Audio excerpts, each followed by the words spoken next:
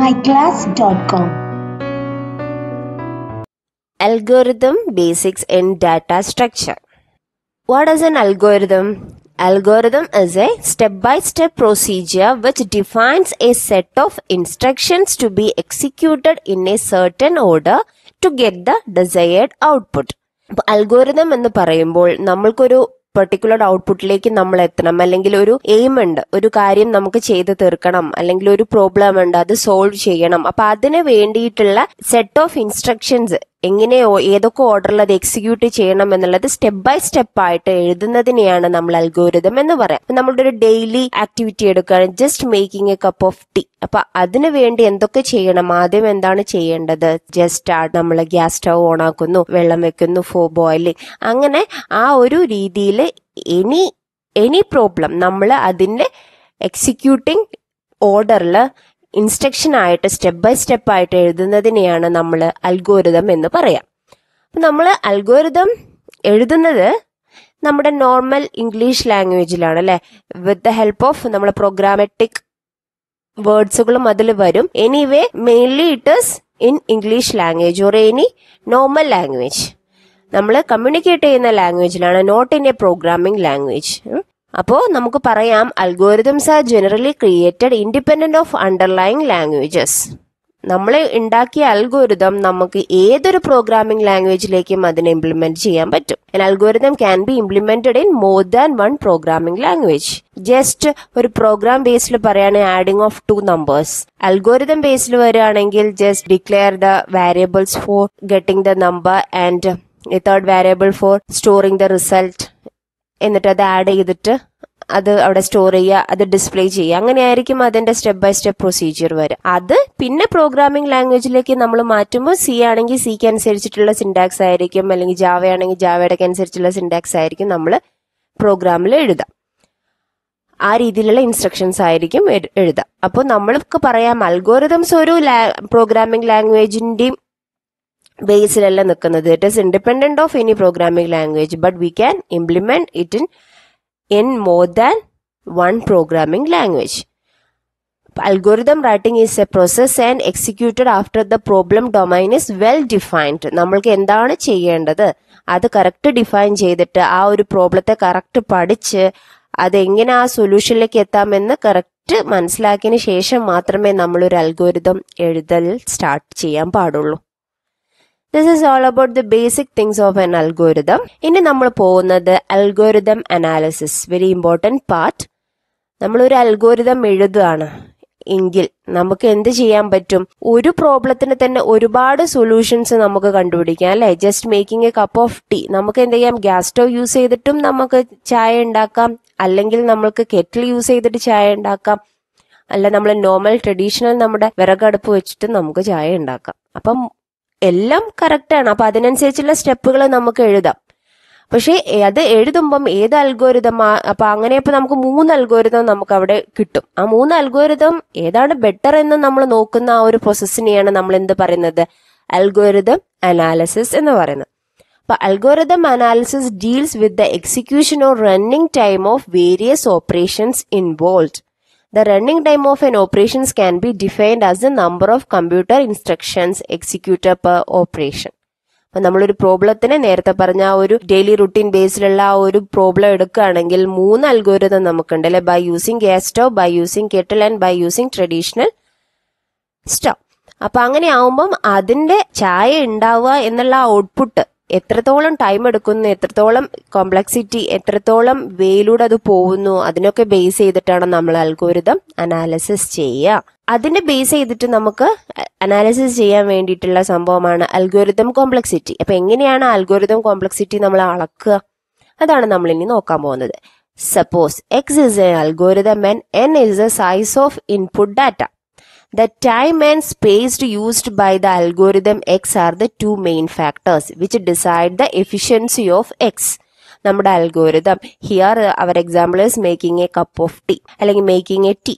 അപ്പൊ നമ്മൾക്ക് അത് ആ അൽഗോരിതം അതിന്റെ ഇൻപുട്ട് ഡാറ്റ, അപ്പൊ നമ്മൾ മേക്ക് എന്ന് പറയുമ്പോൾ അതിന്റെ ഇൻപുട്ട് ഡാറ്റ ഇപ്പൊ എന്തായിരിക്കും, മെയിൻലി നമ്മുടെ വെള്ളം, ടീ പൗഡർ, അതൊക്കെയാണ്. അപ്പോൾ നമുക്ക് ഒരു ചുമ്മാ ഒരു കപ്പ് ഓഫ് ടീ ഉണ്ടാക്കണമെങ്കിൽ അത്ര ടൈം എടുക്കില്ല. പക്ഷെ ഒരുപാട് പേർക്ക് ഒരു ഫാമിലി ഗെറ്റ് ടുഗദറിന് ഒരു ചായ ഉണ്ടാക്കണമെങ്കിൽ ടൈം എടുക്കും. ബിക്കോസ് അതിലെ ഇൻപുട്ട് ഡാറ്റ വ്യത്യാസമുണ്ട് അല്ലെ. അപ്പോൾ ടൈം ആൻഡ് സ്പേസ്, അപ്പോൾ അത് നമുക്ക് ചെറിയൊരു കപ്പ് ഓഫ് ടീ ആണ്, ഒരു കപ്പിലാണ് നമുക്ക് ടീ ഉണ്ടാക്കണമെങ്കിൽ നമുക്ക് എന്ത് ചെയ്താൽ മതി, ചെറിയ രീതിയിൽ വെള്ളം തിളപ്പിച്ചാൽ മതി ചെറിയ പാത്രത്തിൽ. പക്ഷെ four A family get together നമുക്ക് ഒരുപാട് വലിയൊരു പാത്രത്തിൽ എടുക്കേണ്ടി വരും. അപ്പൊ അതിലൊക്കെ ടൈമും സ്പേസും ആണ് അതിന്റെ മെയിൻ 2 ഫാക്ടേഴ്സ്. ഓക്കെ, അപ്പോൾ അൽഗോരിതം കോംപ്ലക്സിറ്റി അളക്കാനുള്ള മെയിൻ ആയിട്ടുള്ള 2 കാര്യമാണ് എന്ത്, time and space. So time factor, time is measured by counting the number of key operations. എന്താണ് ഇമ്പോർട്ടന്റ് ആയിട്ടുള്ള ഓപ്പറേഷൻസ്, അതിനെടുക്കുന്ന ടൈം ടോട്ടലി കൗണ്ട് ചെയ്യുക. സ്പേസ് എന്ന് പറഞ്ഞാൽ space is measured by counting the maximum memory space required by the algorithm.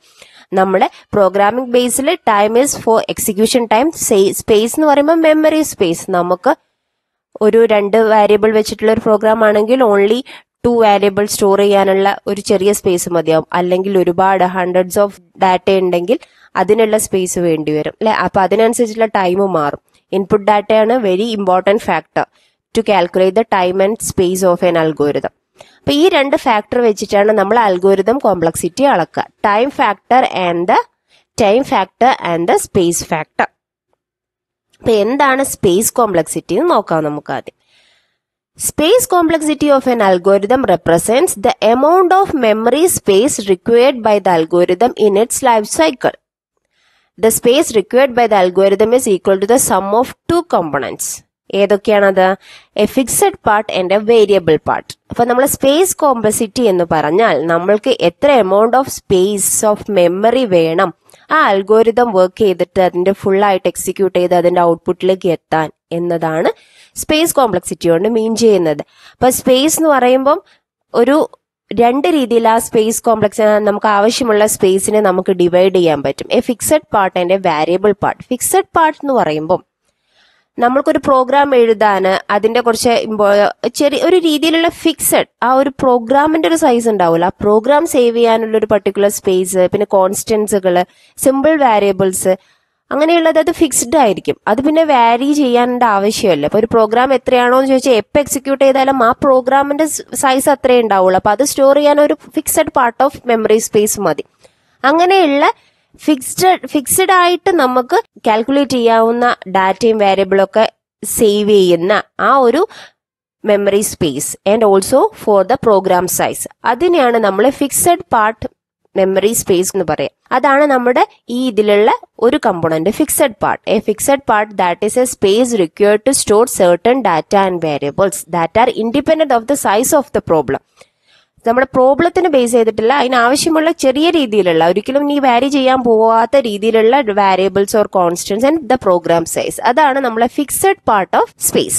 Variable part എന്ന് പറഞ്ഞാൽ നമ്മുടെ വലിയ variables, നമ്മുടെ ഇൻപുട്ട് ഡാറ്റ മെയിൻ ആയിട്ട് വരുന്നത് whose size depends on the size of the problem. ഇപ്പൊ നമുക്ക് ഒരു അറേ ബേസ്ഡ് അഡീഷൻ ആണ്. ഇപ്പൊ നമ്മൾ കണ്ടിന്യൂസ് കുറച്ച് നമ്പേഴ്സ് നമ്മൾ ആഡ് ചെയ്യണമാണ് നമ്മുടെ പ്രോബ്ലം എങ്കിൽ, ഇപ്പൊ 2 വേരിയബിൾസ് ആഡ് ചെയ്താൽ മതിയെങ്കിൽ കുറച്ച് സ്പേസ് മതി. 100 വേരിയബിൾസ് ആണെങ്കിൽ അത്രയും സൈസ്. അപ്പൊ നമ്മളത് റൺ ചെയ്യുമ്പോഴാണ് അത് ഡിസൈഡ് ചെയ്യുന്നുണ്ടെങ്കിൽ എത്ര നമ്പറാണ് നമുക്ക് ആഡ് ചെയ്യേണ്ടതെന്ന് ഡിസൈഡ് ചെയ്യുന്നെങ്കിൽ നമ്മുടെ ആ ഒരു പാർട്ട് ഓഫ് മെമ്മറി വാരി ചെയ്തുകൊണ്ടിരിക്കും അല്ലെ ഓരോ എക്സിക്യൂഷനിലും. അതാണ് നമ്മുടെ വാരിയബിൾ പാർട്ട് ഓഫ് സ്പേസ് എന്ന് പറയുന്നത്.